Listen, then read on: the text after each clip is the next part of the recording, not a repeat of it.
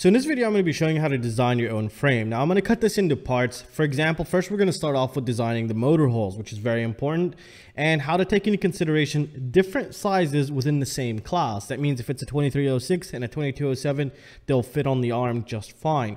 I'll show you how to read these specifications so you'll know even if you use a different sized motor like a 1408 or an 11XX motor like 1103, and just about everything you're going to need to know to get started into creating your own frames.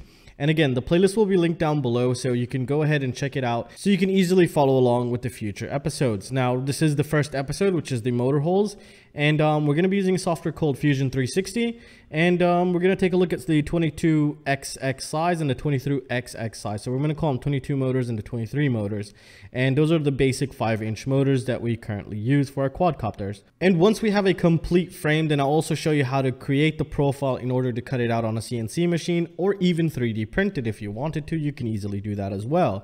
That's what's really cool with Fusion 360. Now, before starting, a word from our sponsor.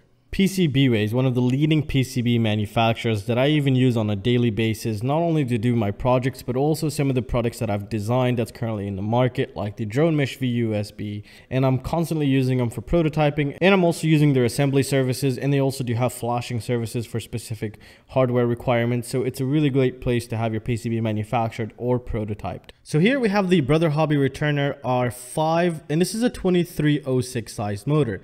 Now, most of the time they'll have these listed here, which is the specifications for them, and you want to kind of ignore this unless you need this. This is the height specifications. We're not going to need that. What we need is the bottom. This is the most important part here. Now, usually you get either 3 or 4 numbers, or sometimes even 2 numbers here. So let's understand what these mean here. Now, here we have M3. Forget the first number here, we don't really need it, or it just says 4 M3s. What that means is these holes right here are M3 size, so they're 3mm holes that will take the screw into place. So it's not using an M2 or an M4.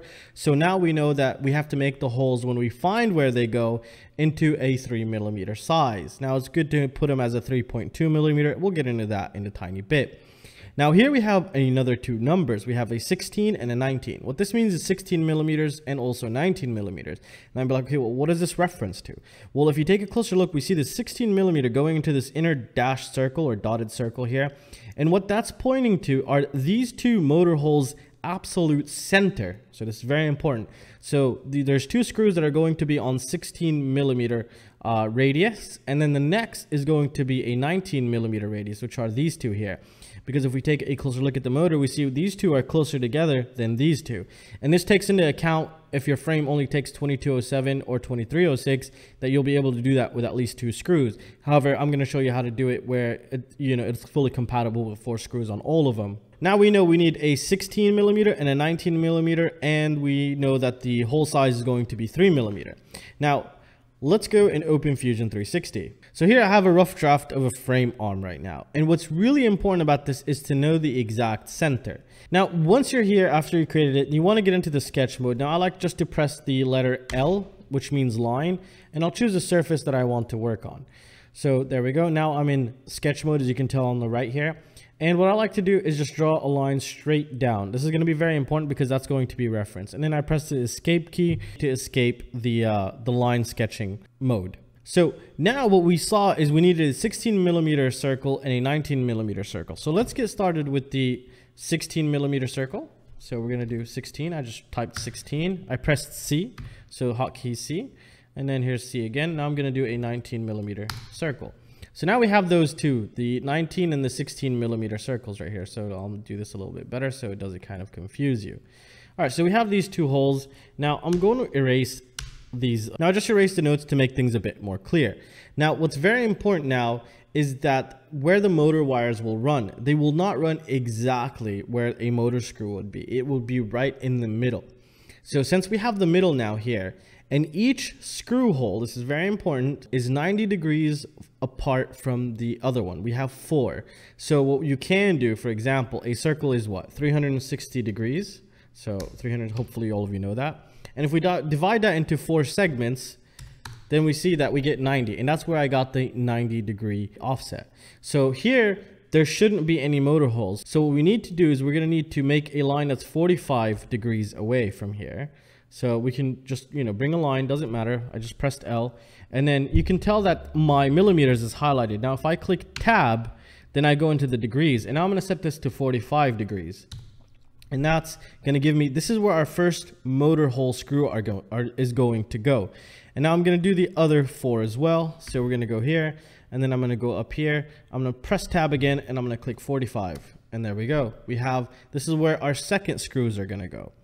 Then I'm going to click the L again, just go to this side. I'm going to press tab. Now it's 135 degrees, and eventually you'll figure that out. So the left sides are going to be always 135 degrees. Again, tab, 135, boom. Now we know exactly where the motor holes will go.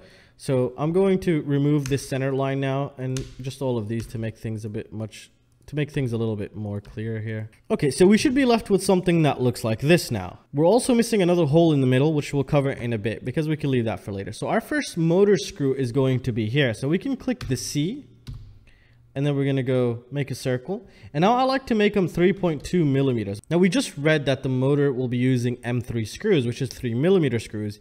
So the hole on the frame, I want it to be 3.2 millimeter, just for tolerance reasons. If I'm, CNCing it and maybe I used, or the bit was a little bit smaller. So this is what I usually do. So 3.2 millimeters, and I'm going to click enter. So now we have our first hole, but this is on the 16 millimeter circle. So we're going to go to the other side as well and do the same thing. So we're just going to find the exact center where they meet, press C, click on it, and put 3.2, boom.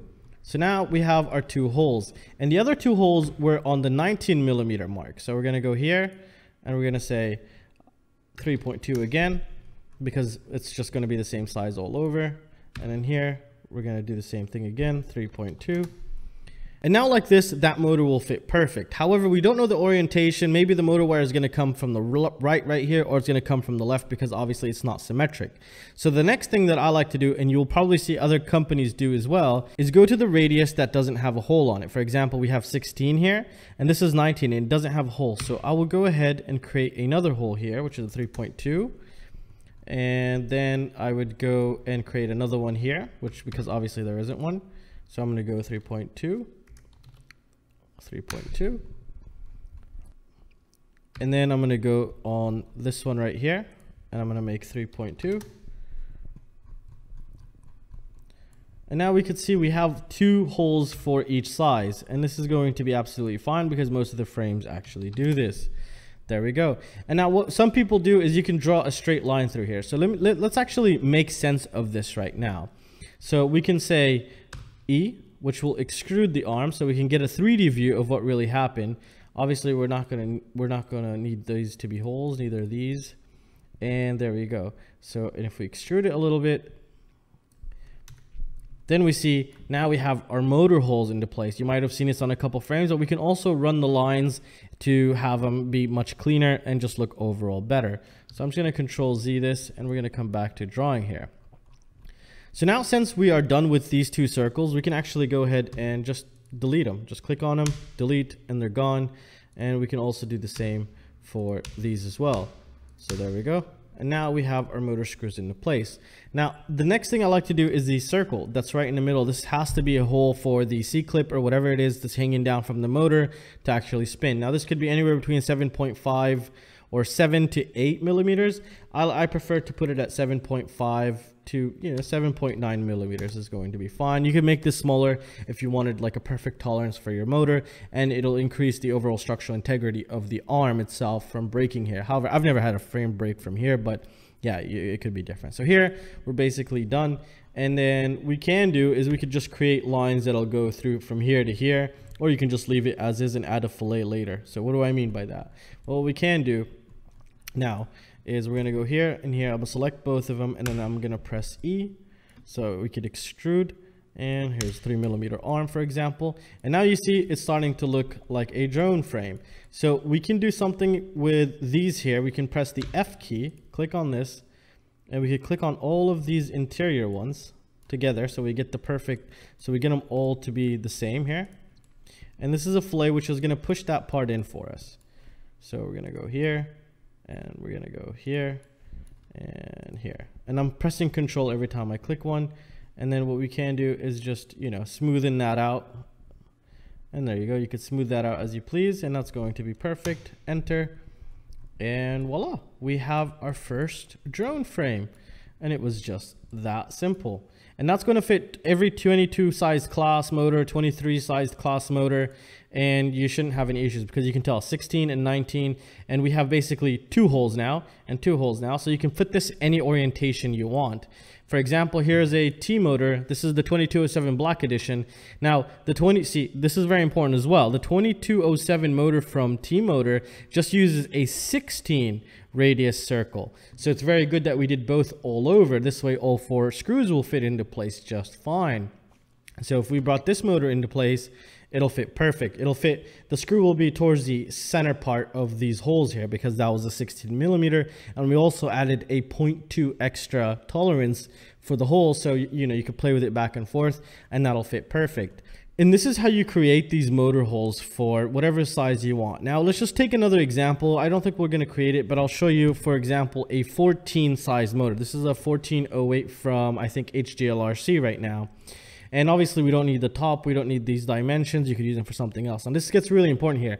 So here they're using a 12 millimeter radius. So yeah, so they're using a 12 millimeter radius all around, and it's M2 screws. So the hole, instead of M3, how we created those holes, this would be 2 millimeter holes. So M2, there's 4 of them, so there's 4 holes, and it's going to use M2 screws, very important. And the radius is 12 millimeters here.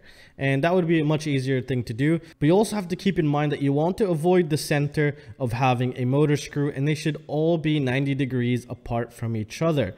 And then you have yourself a perfect setup for your motor and template, which you can use for the other ones. And as you can see, it was just really that simple. There's really nothing to it in that perspective. Later on, we'll get into the frame design, frame size, and just the tolerances and how to import and make sure they align, and how, you know, you could see how everything fits together, and even adding, you know, carbon fiber model on top of it so you can see how it's going to look like, and even import like runcam micros and stuff. But we're going to do that one step at a time. And let me know what you guys think down in the comment section. This is very important, and hopefully it gets traction, because if it doesn't, then I'm not going to upload these as much as I would like to. And also make sure you subscribe, like, and check out the links down below. Just click on them. That really greatly supports the channel. And also do have a Patreon, which I have a bunch of giveaways like the QX7 and the IOMways, and the IOMways are done, but the new Sky Zones and the Sky Zone O2s. So I'll be doing a lot of giveaways for everybody, like premium giveaways, and that's it, guys. So make sure you hit that subscribe button, the notification, the links, just do everything down there, and I'll see you in the next one. Peace out.